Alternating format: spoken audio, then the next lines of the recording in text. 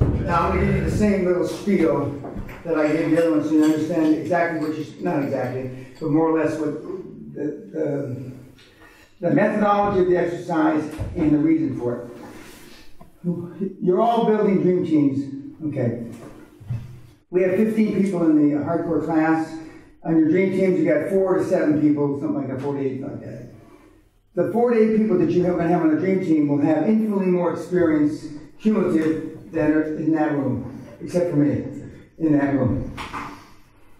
When you go through the analysis, and when I tell you what I want from the analysis, or generally what I want, and you come back and you put it on a chart like that, and you present it to the group, you will be surprised, no matter how much you think you thought it through, that the kids will come up with stuff you didn't think of. I flat fucking guarantee it. And that's the same input that your dream team should be giving you.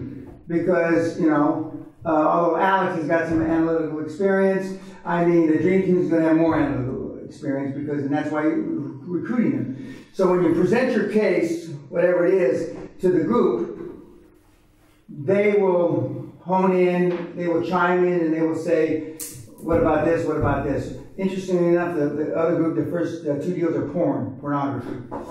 And so right now they're probably pulling up the sites to look at them. When I was there, they weren't doing it, you know, but they probably will afterwards. Okay. Now, whether this one they want to buy it for 105 million. Yes. Okay. Okay. Is the industry, now don't answer me, just, is the industry in a place, in something that they should be really considering, okay? If it is it in a country that the laws may change, okay? Is it, you won't have this, what I told the porn guys, they're probably not paying taxes on the porn guys. So, I mean, are they in a tax haven? Would changing the headquarters to Ireland, make an inversion, so you're not paying taxes, be appropriate? The current manager makeup, does it look like it's correct from whatever you've been able to gather so far? How long has it been on the market? Some of the what business school is this one out of? Is this? It was just one file and on the top was one, wasn't it? Okay, this is one of yours. It doesn't say who it belongs to? No, it was a teaser. No, it was just one file without the name. Okay, that's fine. Okay. But this is case study, a part of case study. Yeah, but there's also, you have the folders that have the names on the bottom. Okay. Who currently is financing the deal? If it lists who's currently financing it, is the purchase price right or wrong? Does the cash flow cover any potential debt service? And if it doesn't, how much private equity would you recommend bringing into the deal?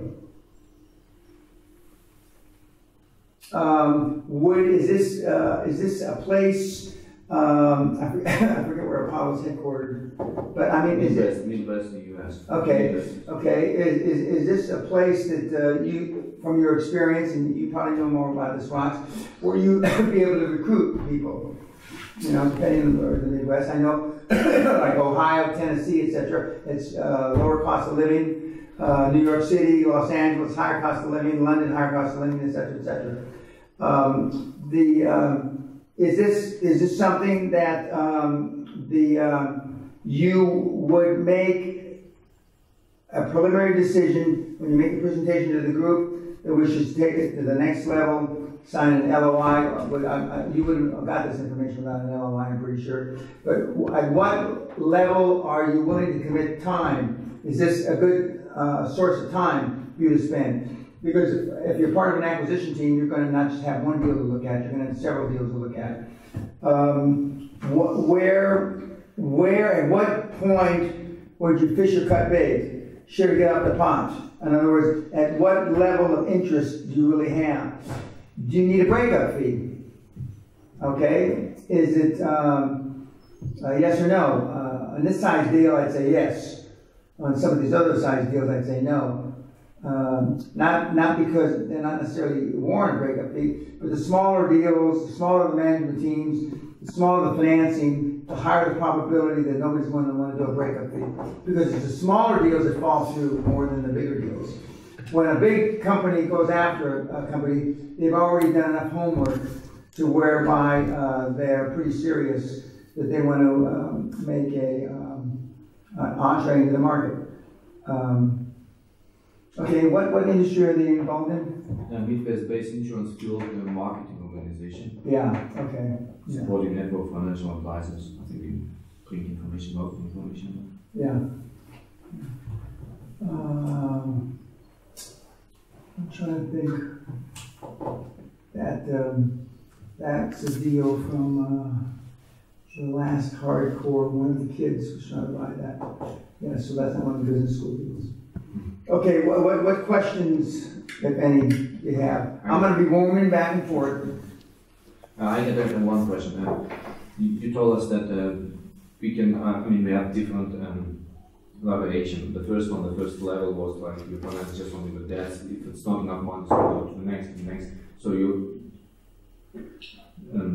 analyze all of them. Mm-hmm. Okay. Yep. This one. For each of the correct. And I'm not positive, but I'm almost positive that this is going to require more than debt. As I remember the numbers. So free, unencumbered cash flow must cover debt. And if it doesn't, is there a 10 or 15 or 20% shortfall? I mean, does it, which is normal for a mezz or a bridge financing? And if it's more than that, then you're going to have to go to private equity. Because on a $105 million deal, it's not likely that your friends, fools, and family are going to be able to put up the money. And so, how would is your best case? How would you like to have it structured? What's your best? Not best case, but how much time? And you can relate it back to your own dream teams, like in our case now. You know, is this something, notwithstanding it's in a different industry, I mean, is this something that would sound palatable to the guys that we already got on board? And I don't know if it says anything in this deal about whether management wants to stay on or doesn't want to stay on. Also, I don't remember on this deal how much debt is already associated with the deal. And is that debt transferable? What you really want is find deals when they're bigger that you can transfer the debt. Because and add debt onto it because they've already been servicing the debt. And so they're going to be happy to have, assuming they like the new buyers, that they'll transfer it and add a piece onto it. That's the perfect world. Now, in some cases, they'll say, we didn't like those assholes, fuck them, we went out. That's the worst case scenario. And in some cases, guys, you just have to pass. Because depending on the multiples, if this is a high multiple deal, and it's already got debt on it, then somebody was willing to finance the son of a bitch. So he's the most likely candidate to go back to, or that group of banks to go back to. Because you don't have to reinvent the wheel. You don't have to sell them on the new team and perhaps an extension of the debt. Or they may say, okay, we've got 60 million debt on the deal. We'll continue the 60, we'll bring it to 90, but we want to redo the 60 because the interest rates may have changed. And so we want to refinance. We'll be the primary lender.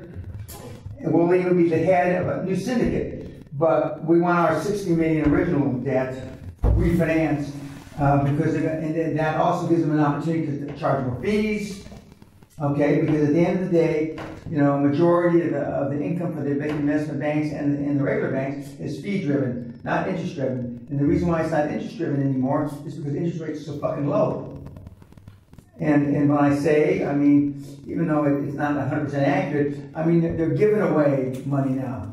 Money's so cheap. And so when we come back at 1:45, is that what I said? Yeah, 1:45. If you're done, fine. If you're not done, you may have some questions, and you'll ask a new question, and I'll answer them in front of the group. A couple of the guys are going to be done because they got the first couple cases are little cases. I think the porn guys will be done. The porn guys may have to go take a shower, but yeah. And it's funny. We got the two Frenchmen, the Dutchman, and the weed man doing porn right now. Quite a combination. We don't have any Bible thumpers, although in the last hardcore we had a couple of Bible thumpers, and it was Christmas, and so everybody got all melancholy. But anyway, okay. So we're supposed to do one deal each. Okay, because you're not going to get done.